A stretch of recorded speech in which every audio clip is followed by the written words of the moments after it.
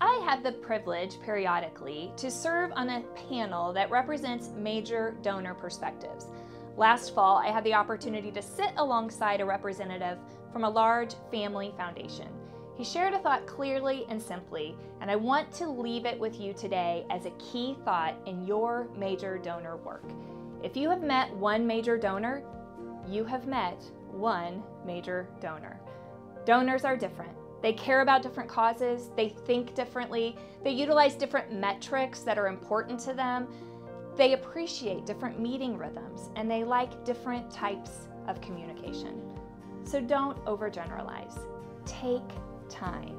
Get to know each donor family, and don't expect a gift right away. Instead, focus on developing relationship. And remember, if you've met one major donor, you've met one major donor. Get to know what makes them unique. It's worth the effort. The reward is connecting God's resources to His work in a meaningful way.